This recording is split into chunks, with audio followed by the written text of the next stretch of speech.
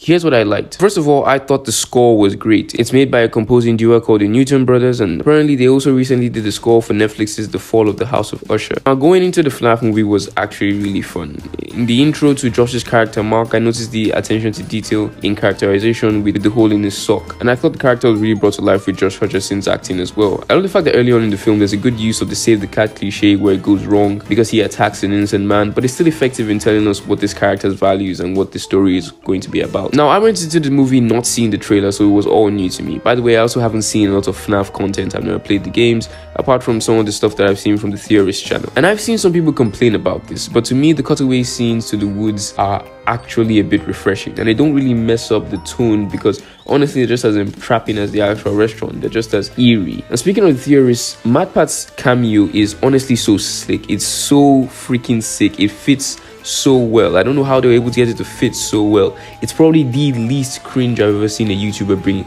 in a movie. Is it the theater background? Whatever it is, it was great.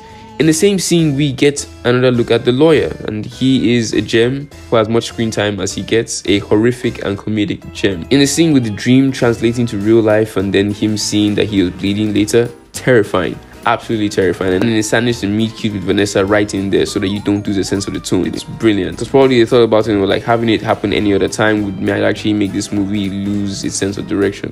Speaking of this little meet cute, I saw Vanessa's face and I was like, hang on a minute, love, I've seen this face before. I have. Imagine my surprise when I open IMDb and it's the bird from You. It's Beck. Got me jumping out of the seat, it did. Also, she is also downright creepy in a way that I did not expect, because like I said, I saw her in You where she was the one being creeped on, but fantastic acting. And she plays a cop who's really like focused on her job, which is cool character that I feel like they didn't properly execute her backstory and the twist villain thing. But this is definitely a kids horror movie, kind of like Jurassic Park.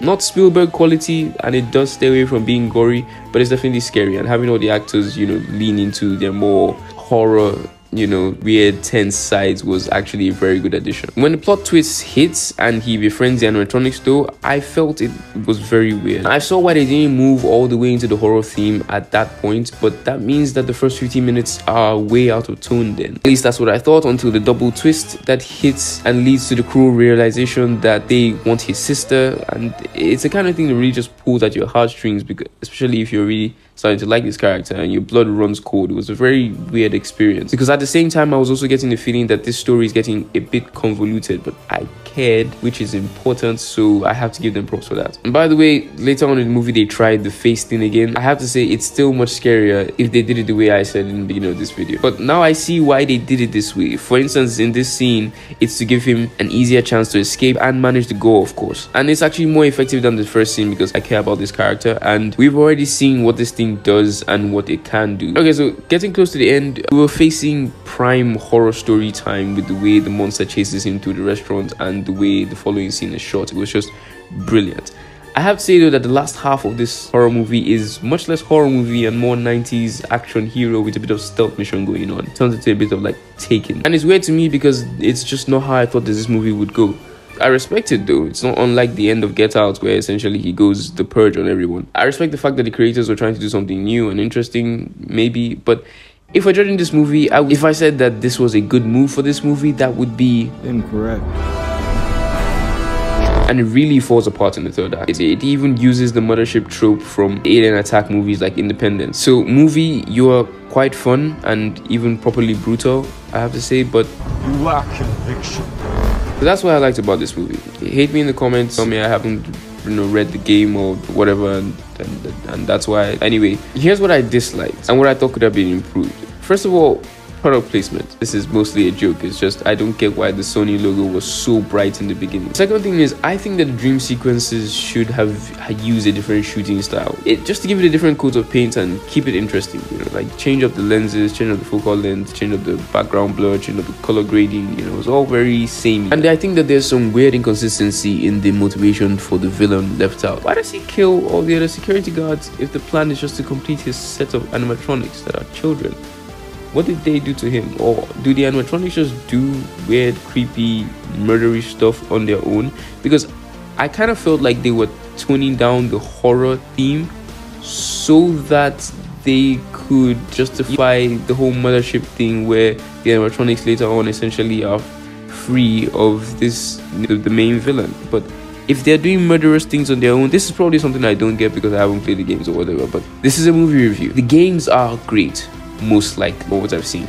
Otherwise, they wouldn't have such a large fan base. If you're going to make a movie or any sort of adaptation of something, that adaptation has to be able to stand on its own two legs as a great piece of media, as a great part of that medium. In the FNAF movie, I don't think it does. Look at some of the other weird things here. And weird things, I think that when weird things happen, characters should react. I don't get how he doesn't react to the training video glitching out into wherever. And this is why the black people in horror movie memes are so prevalent, I guess. So yeah, if I had to give this movie a score, my IMDb score is literally a 5 out of 10 because I don't know. I gave Interstellar like an 8 or 9. I can't give this more than 5 or 6. I'm sorry, but yes, this movie is very cool and definitely go enjoy it. If you're a FNAF fan, you definitely will. Much like I enjoyed the Mario movie, I enjoyed this movie. Like, you know, it was a good nearly 2 hours. And if you're more of a cinephile, just go in knowing that this is an Oppenheimer. But if you're open-minded, it's a fun watch with at worst decent performances and dialogue. Very good cinematography, I have to say. Dream sequences were a bit boring in that regard. And it has a twisty plot that sometimes feels overworked and rushed, especially in the third act. But ultimately, especially if you're watching this to introduce your friends or younger siblings to FNAF, or watching with your family, it's a decent Halloween movie. So enjoy it. 5, 6 out of 10. Yeah.